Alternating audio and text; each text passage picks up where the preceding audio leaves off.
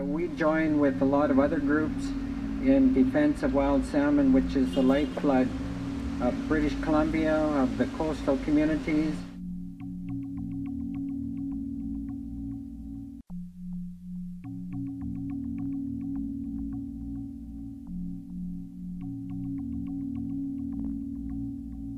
If there was any doubt as to the grave challenge BC's wild salmon face for survival, it has been put to rest in this, the most disastrous year on record for salmon returning to BC's rivers to spawn. Nowhere is the dire state of wild salmon more evident than the Glendale River in Knight Inlet, home to more commercial salmon farms than any other place on the coast, where local eco-tour operators are reporting the collapse of a vital and once prolific salmon run.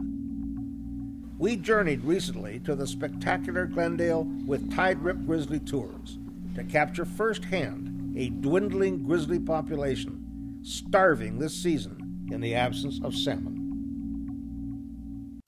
There was never any significant bear activity here. There just wasn't that movement of salmon, and that's for the first time in the 6 years that I've been coming up here. This is usually a very, very productive area. In a normal year, there would be 50 grizzlies on this river, fattening up on salmon in preparation for winter hibernation. The phenomenon has given rise to a wildly successful ecotourism industry, as thousands come from around the world to see these majestic creatures thriving in their natural environment. This year is, however, a sadly different story. This year we had 8,000 fish come back. It's very low returns, and the bears have just given up on trying to catch a salmon. Less than a decade ago, 1 million salmon returned to the Glendale. What began as an already dire prediction from the Department of Fisheries and Oceans of 150,000 at the outset of this season has plummeted to fewer than 10,000. Not nearly enough for adult grizzlies to sustain themselves, let alone rear and give birth to their young. In lieu of their staple salmon diet, the bears have been left to feed on dying sedge grass and whatever tiny marine critters they can find under rocks.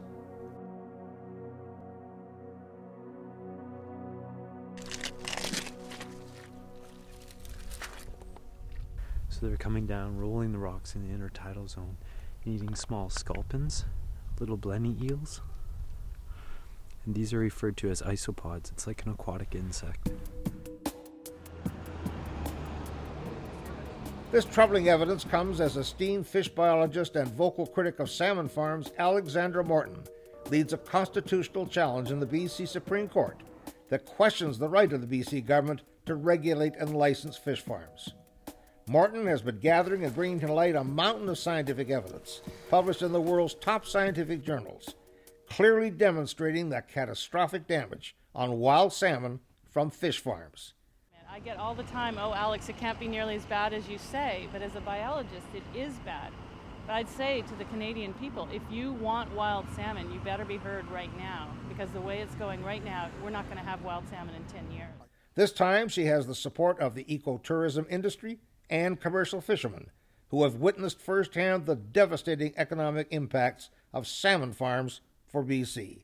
We represent wilderness tourism or nature-based tourism operators in British Columbia, and a significant number of our members live on the coast of British Columbia and are vitally concerned with what's happening with the infection of the wild salmon by the sea lice incubated on the sea farms.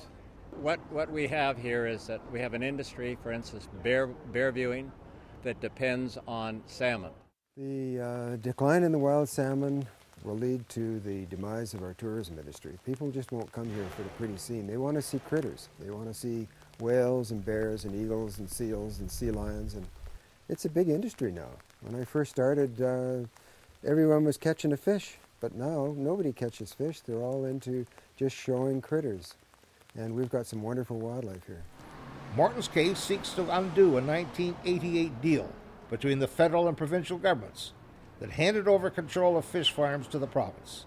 Unconstitutionally, Morton and her supporters argue. While the industry and our BC Liberal government continue to deny any negative impacts from fish farms on wild salmon, the starving grizzlies in the Glendale tell a different story. Not only is the collapse of our salmon bad for the bears, it spells disaster for our entire coastal ecosystem, as salmon, especially the pinks, who are the most vulnerable to sea lice from fish farms, feed many other fish and wildlife and fertilize our forests. Wild salmon are the basis for our $1.4 billion tourism industry, and at one time provided thousands of high-paying jobs and billions in local economic benefits from a now decimated commercial fishery. And of course, salmon is at the heart of the traditional way of life and sustenance of our indigenous peoples. Wild salmon and our rivers are the soul of our province. We have a very, very vibrant culture based upon the resources found within our territories, and the primary one being salmon. The loss of any of the resources we've relied upon is catastrophic to our culture. We have ceremony to memorialize deaths. We have weddings that occur within our traditional ways. We have feasts that name our children. And all of these include the feeding of people and witnesses that come. So when we turn to our territories and we find an empty cupboard, where does that, it strikes at the very fabric of who we are. What's happening in the Glendale right now? In the Glendale right now, we're seeing the lowest pink salmon stocks we've ever seen. Coast-wide, we know there's issues with pink salmon stocks, but the Broughton, as usual, is lower than everywhere else. And when they went to sea, I watched them, of course, these baby fish, and over 90% were heavily infected with sea lice. Regardless of the results of her legal challenge, Alexandra Morton and her colleagues in the tourism and commercial fishing industries continue to raise public awareness on this matter of vital importance for all British Columbians and for our environment. Thank you very much to Alexandra and to all the people. And to those who continue to deny the impact of fish farms on the collapse of our coastal salmon, I urge you to go to the Glendale to see the Grizzlies. If this year is any indication, they may not be there for much longer. For Save Our Rivers Society, I'm Rafe Mayer.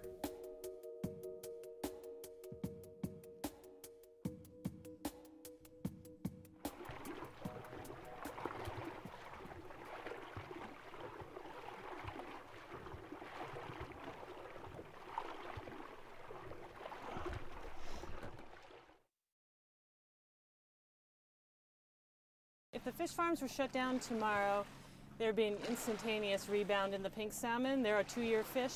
The chums would take 3 to 5 years. The Chinook would take longer. But I have no doubt the system would rebuild itself almost immediately.